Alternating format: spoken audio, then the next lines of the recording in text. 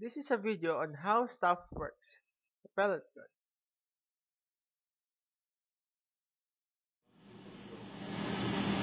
Good day to everyone. Hi, I am Engineer Dr. Arcilla of Papua Institute of Technology. My students in Strength of Materials are going to discuss about Torsion. I hope you're going to enjoy and learn about this topic because it's going to demonstrate the activities and applications about our daily life. Thank you very much. Good morning, my name is Darren Reyes and I'm a student of Papua Institute of Technology, and I'm here today as a representative of how stuff works to talk about how pellet guns work. So as a child, you may have practiced or you may have tried playing with pellet guns. So have you ever wondered how the bullets travel and how fast they go in relation to the mechanics of the gun? Parts of the pellet gun.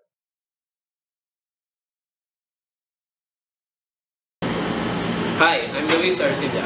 Before we continue, I'll be first demonstrating the parts of a gun. This is what we call the magazine.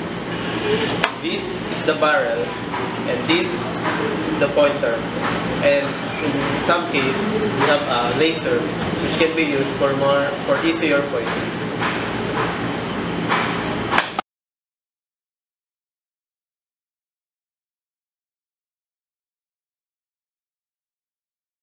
Let's relate what occurs inside the gun with the help of Torsion.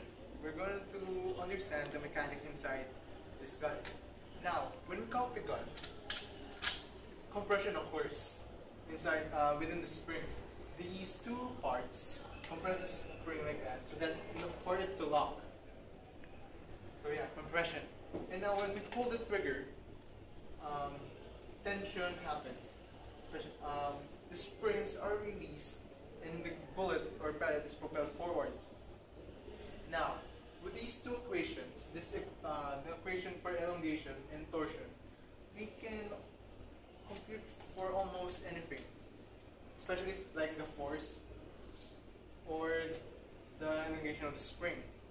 Now, for the values of that, we know that we need the diameter of the spring and also the mean radius of the spring, this coil rather, and also the number of turns the spring has to apply it to this equation.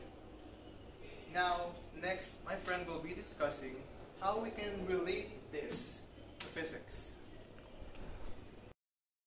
So, relating the torsional analysis of spring to physics. So remember, we have deformation is equal to 64 times the force applied times the radius of the spring, and then the diameter of the metal of the spring, and then the shear modulus of the spring. So what affects it is the shear modulus, the diameter, and then the radius of the spin of the spring. So relating it to physics, we have force applied is equal to force reaction, or the force out. Force in is equal to force out. So isolating the force applied, we can equate it to force in is equal to force out.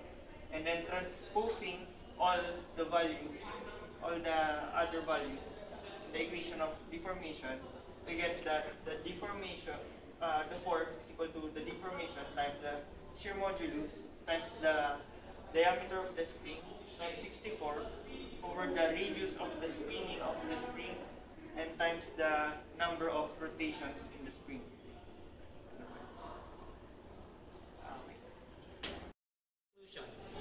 The factors that will affect the acceleration of the pellet is the shear modulus, the length of the deformation of the spring, the radius of coil, the diameter of spring, and the number of turns of the spring.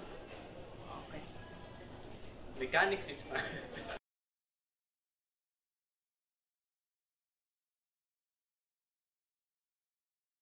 2, 3.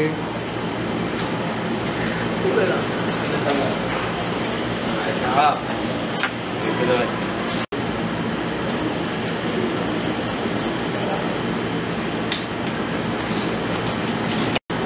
Go.